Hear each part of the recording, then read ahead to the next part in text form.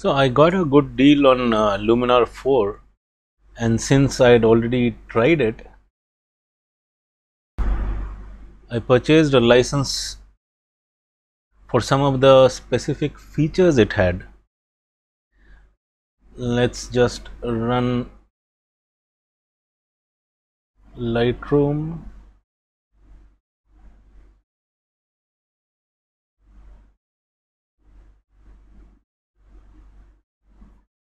And Luminar.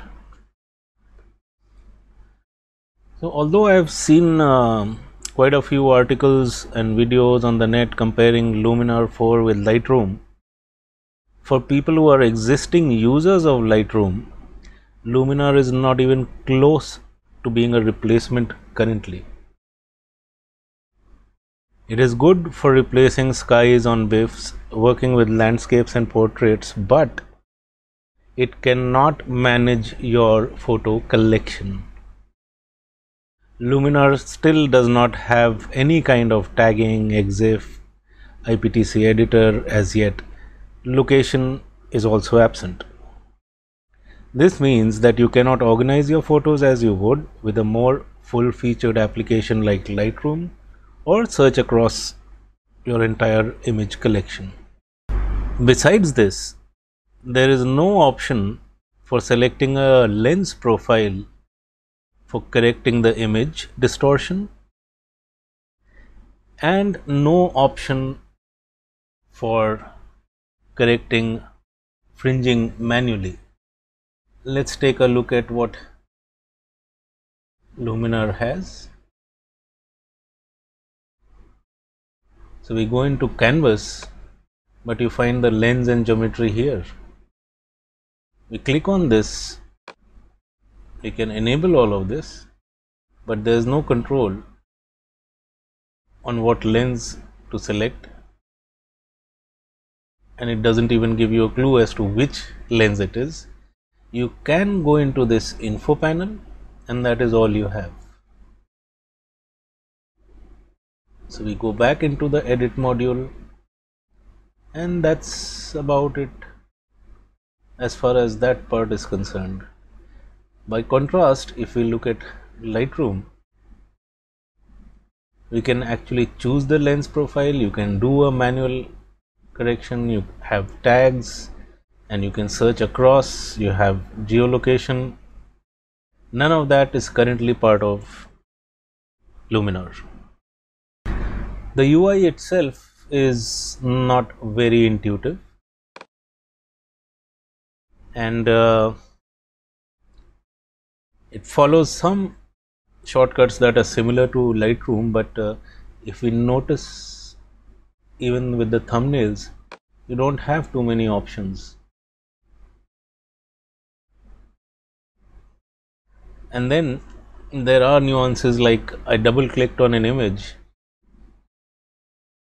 and it's gone straight to this edit thing. The first time I did that, it asked what I wanted as a default. After that, I could not find any option to change that. So these are the nuances that you have in Luminar. And all software generally has bugs. These are complicated, large pieces of software, so nothing will be perfect. Also, it's not like a speed demon as some might think. For example, if I zoom in here, you can see it took a while to render. If I just move to another image, the image processing thing comes up and it's still rendering, and now it happens. This is very similar to what happens in Lightroom as well. For example, if I go to the next image in Lightroom, I zoom into this, you see the delay. There it is. So we go back to this and we take the same image. The other thing I'm not too happy about is the noise correction, the denoise option here. The first thing is, every time you go into an image, this will keep happening and it is very irritating. It takes a huge amount of time and it's still not active. Maybe someday. There it is. So even if I pull this up to a max and even this to a max,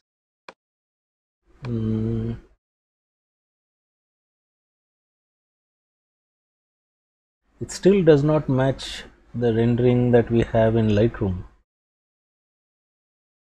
And it's not all the way up here anyway. And if I go into the white balance, if I set it to, let us say, the same that we have, let me just see, 44 and 3, 4400, and of course the tab doesn't work, so you cannot just tab to the next field. And the highlights are fully down, the shadows are fully up, and you can see the noises increase just on this. So it's not really there as a Lightroom replacement, but it does have its good points. In the earlier video, I had mentioned BIFs being on plain blue background all the time and it gets boring, and how to replace that and deal with it in Photoshop. Now Luminar has a very interesting and fast and efficient way of dealing with that. Let's go into Luminar's grid view. This, for example, this is from today and it will take a while to actually come up. There it is. So we go into the creative option, the AI sky replacement, and you have some pre-made skies and you can put in your own images. Let's say a blue sky 6. This totally transforms the image. Now if we go back and let's say AI accent and some more of enhancement for the sky, we go back into light, increase the exposure. The other good thing about the sky replacement, it does a great job. You can look at the edges and stuff, it's great. You can also relight. This will be apparent more on landscapes where you're trying to change the mood from day to night or night to day. This is a newer option that's been added more recently. So you can actually select another object to add, for example BIFs. Of course you can put in your own photos, but this is really powerful. Along with sun rays, you have a sun center somewhere around here for this image, and this is what you can actually do. How much the rays penetrate through the subject, the length, depending on what you want. It's pretty dramatic. So it's a very simple replacement on the boring blue backgrounds. And yes, we do have structure enhancements. You can boost it up. As you can see, it changes here, and you can even boost up what you've set here. You have all the usual options that you are probably familiar with in Lightroom as well. So overall, for these kind of images, it is absolutely great. The only problem is you cannot use it as a replacement for Lightroom yet. The management features are promised, but not currently available. But it's good for wildlife in general. For example, this image. Instead of presets, Luminar calls these looks. So let's just try this default.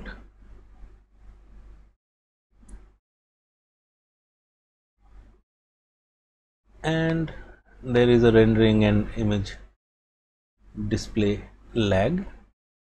And then of course we can go into denoise to whatever extent. And that's about it. Then you just need to crop this. It's a fairly fast job. You can also increase the structure. You also have details enhancer which you can use on wildlife images. The larger details generally we do not really care about much, but that depends on the subject. Now the issue is, if you enhance the small details, the denoise goes for a toss.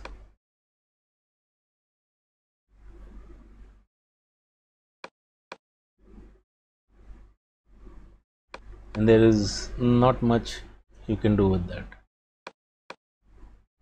So these are the kind of nuances, but in general, for people who are looking at fast, great results without doing much, for the BIF background of the plain boring blues replaced in a flash, just like that.